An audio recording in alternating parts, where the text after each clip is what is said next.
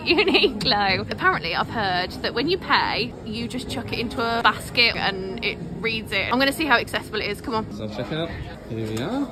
Oh my gosh, I'm guessing that this is like the counter, you just chuck it in here. These have like RFID codes, like these tags. This would be so cool if it talked right now. Okay. I'm guessing it's like a big button on the, oh, this is warm, so I'm guessing this is screen start. You got it? Did I? Slam it in the bag.